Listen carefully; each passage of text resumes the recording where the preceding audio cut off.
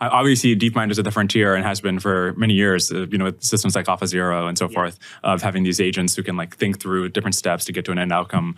Will this just be, is a path for LLMs to have this sort of tree search kind of thing on top of them? How do you think about this? I think that's a super promising direction, in my opinion. So, we've got to carry on improving the large models, and we've got to carry on basically making them more and more accurate predictors of the world. So in effect, making them more and more reliable world models. That's clearly a necessary, but I would say probably not sufficient component of an AGI system. And then on top of that, I would, we're working on things like AlphaZero like planning mechanisms on top that make use of that model in order to make concrete plans to achieve certain goals in the world, and perhaps sort of chain thought together, or lines of reasoning together, and maybe use search to kind of explore massive spaces of possibility. I think that's kind of missing from our current large models. Is there any potential for the AGI to eventually come from just a pure RL approach? Like the way we're talking about it, it sounds like there'll be, the LLM will form the right prior, and then this sort of tree search will go on top of that. Yeah. Or is there a possibility it's just like completely out of the dark? I think I certainly,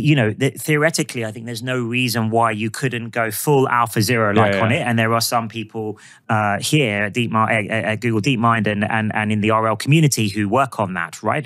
Fully assuming no priors, no data, and just build all knowledge from scratch. And I think that's valuable because, of course, you could, those ideas and those algorithms should also work when you have some knowledge too.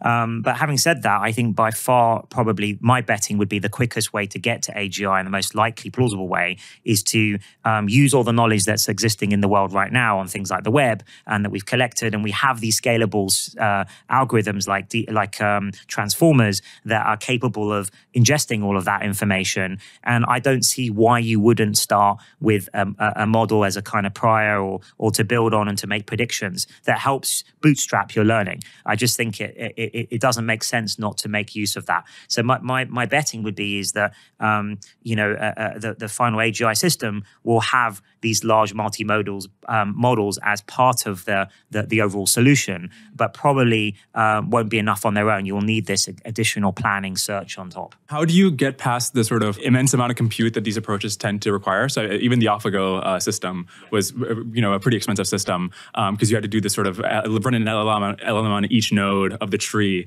How do you anticipate that'll get made more efficient? Well, we focus a lot on efficient, sample efficient methods and reusing existing data, things like experience replay, and also just looking at more efficient ways. I mean, the better your world model is, the more efficient your search can be. So one example I always give with AlphaZero, our system to play Go and chess and any game, is that it's stronger than world champion level, human world champion level at all these games.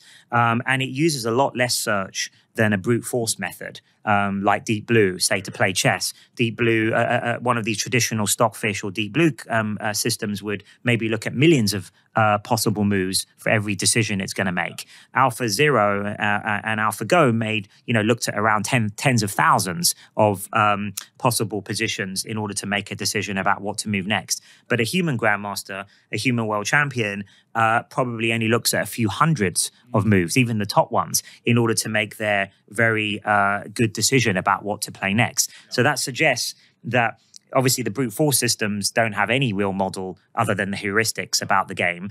AlphaZero has quite a decent model, but the top human players have a much richer, much more accurate model than of Go or chess. So that allows them to make world-class decisions on a very small amount of search. So I think there's a sort of trade-off there. Like, if you improve the models, then I think your search can be more efficient, and therefore you can get further with your search. Yeah, I have two questions based on that. The first being, with AlphaGo, you had a very concrete win condition of, at the end of the day, do I win this game of Go or not? And you can reinforce on that.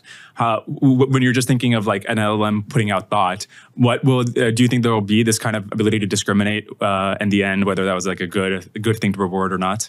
Well, of course, that's why we pioneered and DeepMind's sort of famous for using games as a proving ground, partly because obviously it's efficient to research in that domain. But the other reason is obviously it's extremely easy to specify a reward function, winning the game or improving the score, something like that sort of built into most games.